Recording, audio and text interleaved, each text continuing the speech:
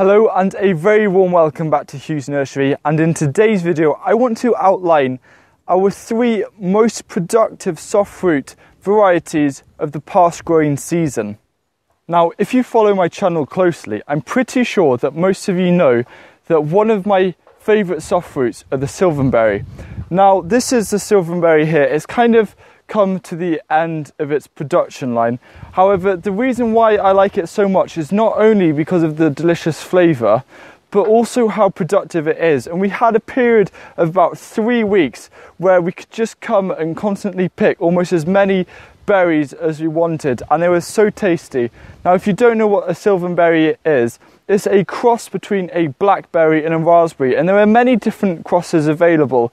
However, this is one of the ones that we're growing, and we're really pleased with how it's performing. Red currants were another soft fruit that really stood out in terms of how much we got. As you can see, their season is over, but I'm now showing you some interesting B-roll footage to make it seem a little bit more interesting.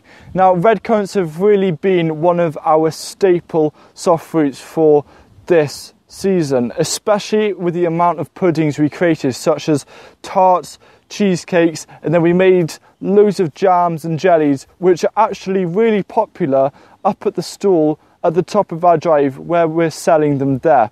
So red currants have been coping really well, and they're also really good for if you have a shady area. They're also really productive there. Now, I think it was last year I actually created a video where I did hand picking versus picking with a tool, and it was really interesting sharing the results. And if you want to see that video to see how effective you can be with your time picking soft fruit, especially currants such as red currants, black currants and white currants, then take a look at that video and see for yourself. So the final soft fruit I want to go over in terms of productivity is our single grapevine. So in zone 7/8, it does vary with us depending on how harsh the winter is.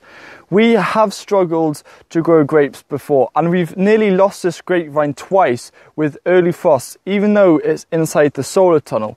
However, there are varieties out there which are hardy, and we are going to be trialling those in a year's time. However, this grapevine here is extremely productive.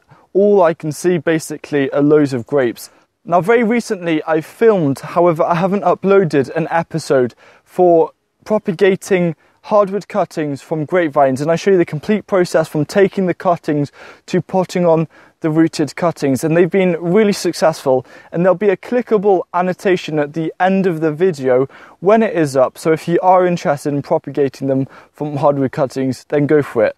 So what are we going to do with the grapes? Well, the main thing I'm going to do is just eat them fresh from the vine. We will be looking at creating our very first batch of wine, which is really exciting. So there are 3 most productive soft fruit varieties for this season. However, this season has actually been one of the best soft fruit seasons that we've ever had. And in fact, I've been downplaying the raspberries a lot because we've just been struggling for years and years. And this was going to be our last year before we gave up. However, we actually had a really good, healthy crop of raspberries for the first time. And other things have been doing really well, including the blueberries. We've got some new plants and they're doing really well. They're finally settling in, and we've been having blueberries and pancakes, and it's been really tasty.